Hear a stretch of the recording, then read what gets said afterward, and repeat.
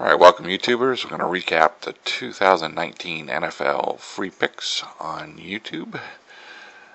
This chart here is the sort of the ROI. If you can envision that this was a $20,000 bankroll, is 0%, and so every 25% gain would be plus or minus $5,000 here.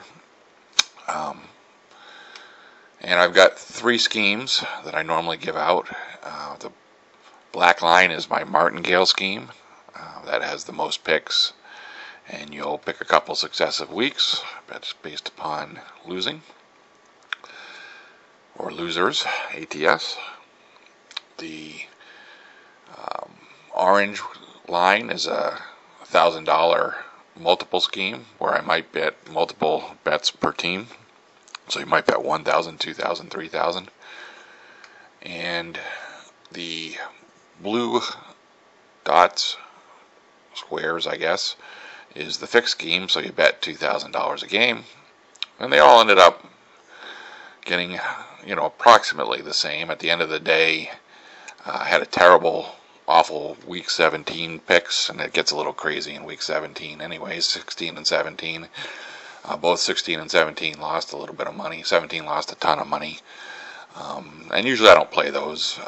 If I can avoid it, if I get some kind of profit at week 15, I'll try to avoid, because you just don't know what those teams are going to do, which teams are going to give up and which teams are not going to give up. But sometimes you can make some money and sometimes you can't. If you want to gamble, that's what we're here to do. Anyways, I got out here in week 15, and I play the multiple scheme, and it was plus 43.61 or 21.8% in covers.com lines. In my real world, I think I've always seemed to be a little bit ahead. I either get a half a game or a full game or whatever in terms of pushes becoming wins and whatnot. And this year it was Cleveland in week 10, I believe. It was about the only one I can remember, I recall, where they were -3 on covers.com, and I got -2.5 most of the week, right? And they ended up winning by 3.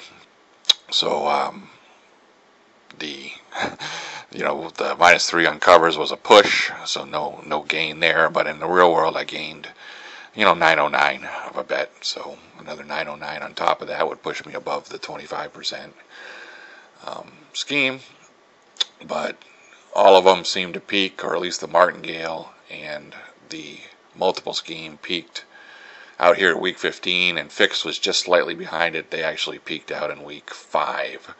So you could have quit at week 5, I guess, but where's the fun in that? But certainly I went longer than I would normally like to go. I think last year I was out at week 11 and realized about 38% profit in the worst scheme and 40% or more. Stock market this year went absolute crazy. I mean, Apple is up to 291. It started at 209, almost gained, it's 39% gain. Not much to say there. I mean, it's difficult to beat the stock market at this time of year, but at least I think, the recession will come, or that hasn't been the truth year over year. Matter of fact, Apple lost a ton of money last year. I think they lost 35%. So, I mean, it's all relative that that comes and goes, whereas my sports betting seems to be a little more recession proof, right? So anyways, that's the recap for the year. Hope you followed along and got out when I said, or you just made some money. Again, apologize about the last couple of weeks, but it is what it is. All right, see ya.